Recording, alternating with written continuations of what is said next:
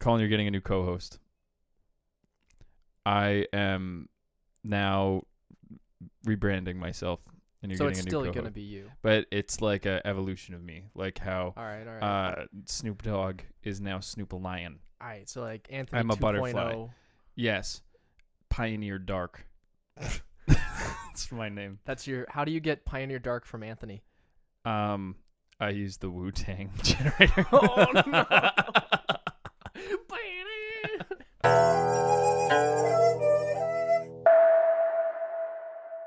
So you were an older brother, okay? I am. An And you have like little cousins and stuff like that. Have you ever played any pranks, like pranks on their growing minds? What? Like to deceive them? Yeah. So one of my favorite things to do, Guys, Anthony's just cruel to kids. I guess. No, it's never like anything like terrible, but it's like, so my little cousin, when they were like 3 years old, like this is a thing that I learned from other older members of my family. We were like, oh look, it's the moose, and we'd point at a dog. The dog, and I'd be like, "Oh, the moose is coming. You want to give the moose a big pet?" And so, like, we just really enforce that that's a moose. And then, Man, you're just messing the kid up for and then like the kid life. goes to kindergarten, and Why? like, there's a dog picture, Dude. and they're like, "What's this?" And everyone's like, "A dog," and they're like, "A moose." That's like this. And they That's look the back to us. equivalent to like the people who are like 27 realizing that it's not bone app the teeth. like you, Bon apple schmeef. like you gotta consider the learning development of a child. Like Yeah. their brain, they're so susceptible to information, and you're just giving them the wrong information. Yeah, but don't you think it's kind of Blatant funny? lies. It's kind of funny. Oh, that's hilarious. But keep it in your family, maybe. Oh. Well, blood runs thicker than water. No, but think about it this way, right? Like, I think What you does can. that have to do with anything? I think you can have. It's like with little kids, they're so easy to sort of. I don't want to use the word manipulate, But you do. yeah, a little bit. So it's like another thing with my little cousin. Like you'd always play games and stuff, right? What's their name? Like Gary? Yeah, we'll call them Gary. Okay. With little Gary, we'd want to play like hide and seek or something, or I would want to specifically play hide and seek, and my brother like wouldn't care because he was a couple of years older than me. And then the little kid would be like, "Oh, I don't want to play no hide and seek." That's how Gary talked. He smoked a lot as a kid. How old's this kid? It's 63. No, like let's say like five. Okay, 5. So I would Very impressionable age. I would invent a game that was the exact same as hide and seek, and tell them that that's what we would play, and they would get super excited about it because it was a new game. I called the game The Fox and the Rabbit, and I said, the fox has to count to 10, and the rabbit has to hide so the fox doesn't eat him, and then. Okay, that's like that's less terrible than making sure that a kid thinks that a dog is a moose. Yeah, but like that's just kind of funny. Like that's fun. That's a good game. Yeah. You can call it whatever you want. Yeah, but it's like now it's enforcing I still get that to play hide 2 and plus seek. 2 equals 5 per se is a whole other thing. I Like think that kid's that's not more going to be an damaging. engineer anymore. Like I he think can't. that's more damaging than like, Yeah. oh, that dog's a moose. What creating math. a game? No, the math. math. Is, yeah. Yeah, no, math is you really got to know your math. Yeah. I But- think actively because like that's gonna But mess you want them up them to bad take them. because You they're want gonna. people to take them seriously. Though. Yeah, but it's like, they think like You see that one moose? thing's wrong, What? one animal's wrong. Like what's ever gonna stop Well, I them assume in that life? you do this for more than just one animal. Yeah, but it's got to be like 3 things. Like you tell them that like noodles or rice. So they go to a restaurant, right? Yeah. They go to a I don't know what serves noodles.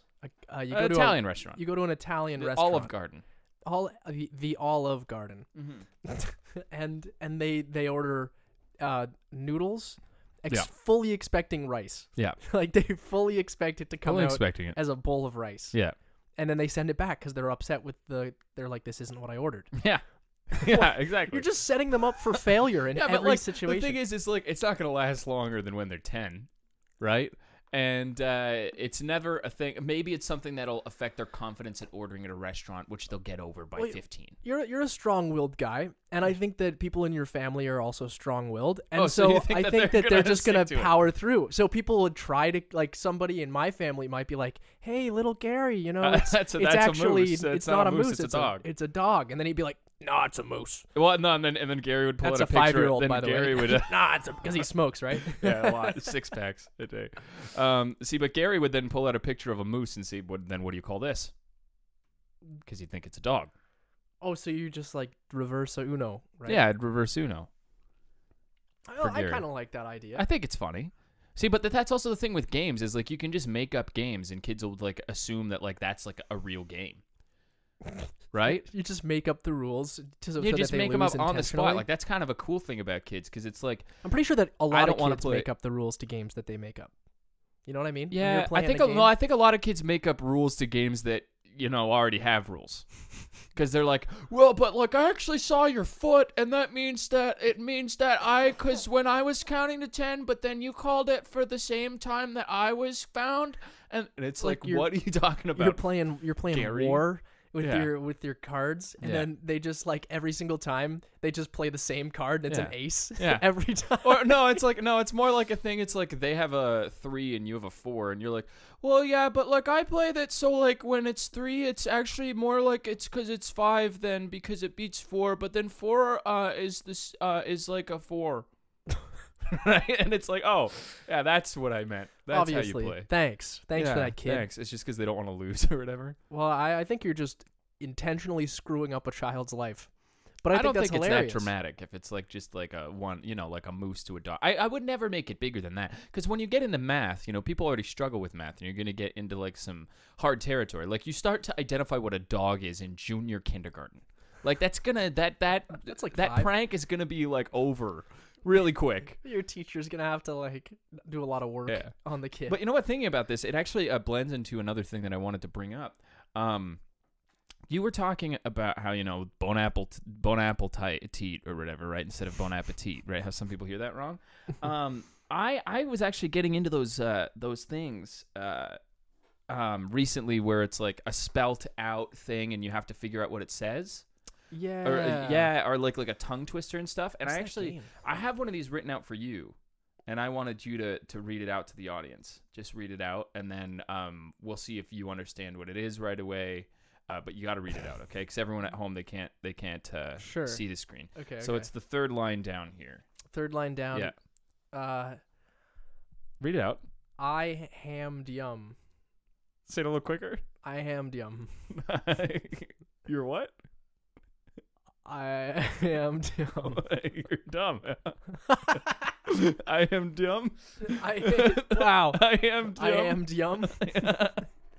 Like that. So that was the word. You shouldn't have given it away. We could have made it like a poll. You like that? It's the word I, like in your face. Don't explain it. Don't even explain it. Hammed, Don't even explain it. like ham, the food, but with the D-E-D, and then yum, as in that ham was yummy. I hope you enjoy the show.